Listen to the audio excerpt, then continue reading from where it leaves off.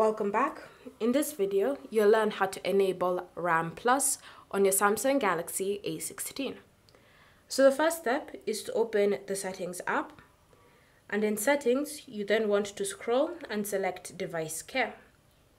Under Device Care, you want to tap on Memory, and then from here, you then want to look for the option RAM Plus and select it. Next, you should see this toggle at the top used to enable RAM Plus. So just tap on the toggle to turn it on. Then choose how much virtual memory you want to reserve for RAM Plus. So you have two options. You have the 2GB and the 4GB.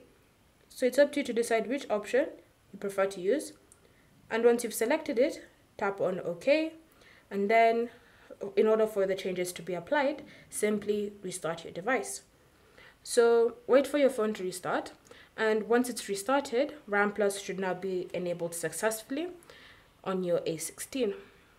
Thank you for watching. If you have any questions or comments, leave them down below and we'll get back to you.